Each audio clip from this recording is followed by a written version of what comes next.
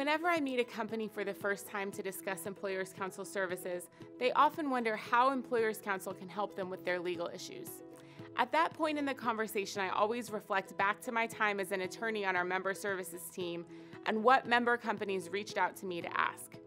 One of our most commonly asked questions is about employee performance management.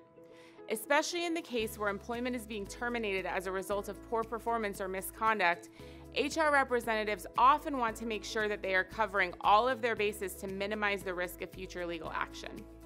Although the conversation often starts with a focus on the termination itself, Employers Council attorneys will help the company review all aspects of the individual's employment to identify any possible areas of risk for claims of discrimination or retaliation.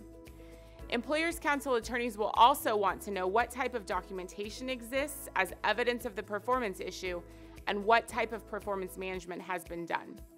This background information is crucial to allow an Employers Council attorney to provide advice regarding the appropriateness of a termination of employment. Another common area for questions is about employees who become ill, injured, or disabled. There are so many laws that may or may not apply, from state paid sick leave laws to the Americans with Disabilities Act to the Family and Medical Leave Act to workers' compensation. It can get confusing for managers and HR representatives to keep them all straight and understand how they all interact, all the while dealing with the human, compassionate side of having an employee who could be facing a significant health challenge.